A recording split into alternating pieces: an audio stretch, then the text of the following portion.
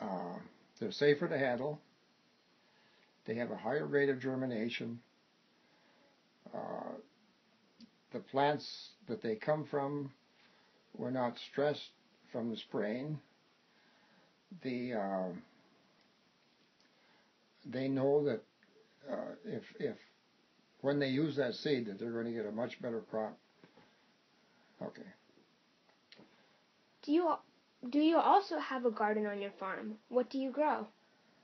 Yes, we do, and we grow a multitude of things. We grow peas, beans, corn, radishes, onions, garlic, uh, potatoes, cabbage, peppers, cucumbers, rutabagas, tomatoes, squash, and pumpkins. Uh, we have a variety of gourds just for uh, decoration's sake, you might say. And all of these plants, except for your onion, and except for your corn, which is pollinates by the wind, your cabbage plants, but anything that blossoms needs the bee or the wasp to carry that pollen. It's very important that you don't use chemicals on your homegrown food. First off, you're going to be the one that's eating them. And secondly, you're killing all the insects that pollinate this to give you produce. So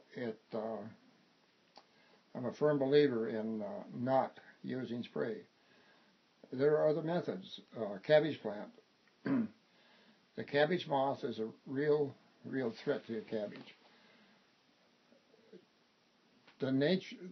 Nature's way of doing this is to cut up onion tops and lay them on the large leaves around the cabbage plant, or on the cabbage plant. This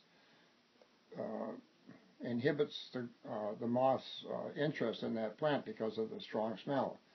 The other thing is to plant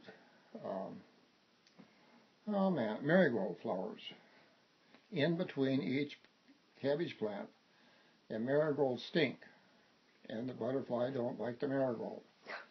So it's nature's way of controlling insects that are harmful in your garden and not having to use sprays.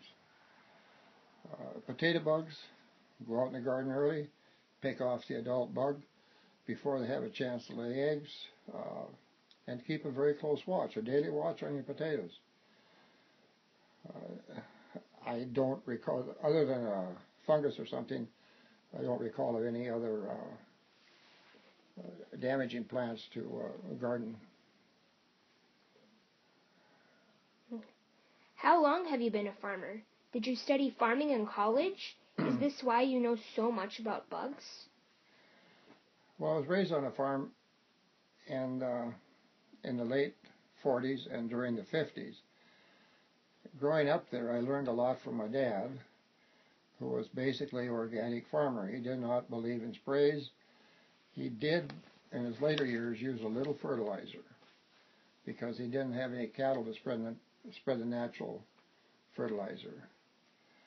Except for the 8 years while I was in college and in the Army, and the 3 years I worked as an accountant in the Twin Cities, I have been farming. My major in college was business management and accounting, but I've always loved science, and so my minor field was biology, where I learned about the genetics of plants in plant ecology and 2 classes of plant ecology. I had parasitology, which is I learned about the parasites in living matter and in plants. I had genetics, crossing plants